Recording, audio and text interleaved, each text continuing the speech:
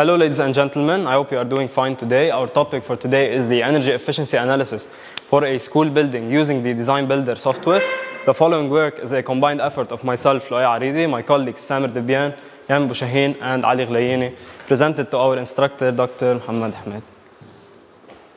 Before we kickstart our project, it's important to define a certain parameter which is very crucial to our analysis, which is the energy efficiency analysis. Energy efficiency analysis is the process of evaluating and quantifying how effectively a system, process, or building uses energy to perform its intended functions or tasks.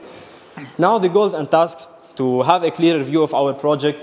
The primary goal here is to try and design a model of a school in Beirut, Lebanon, which is a coastal part, using Design Builder, then attempting to apply the concept of energy efficiency that we just explained in the energy analysis section of the project.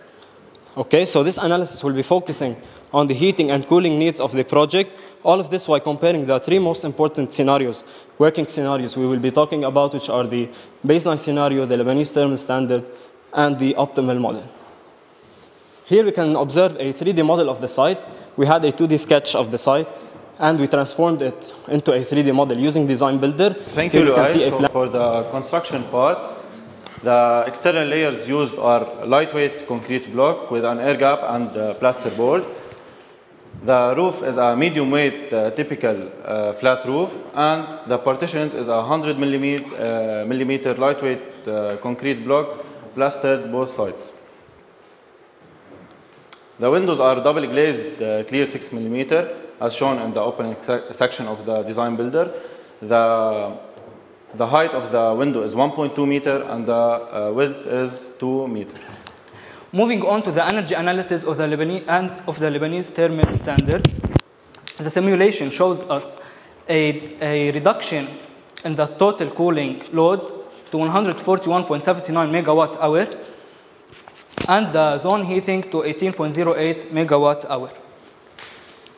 This table shows a comparison between the baseline scenario load and the Lebanese thermal standard load.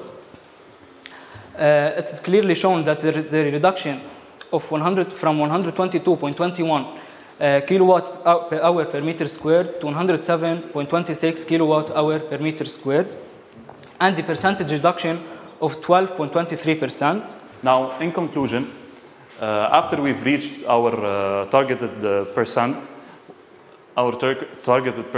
in comparison to the baseline scenario of 31.3 reduction, it's efficient to say that nowadays buildings require more heating and cooling loads.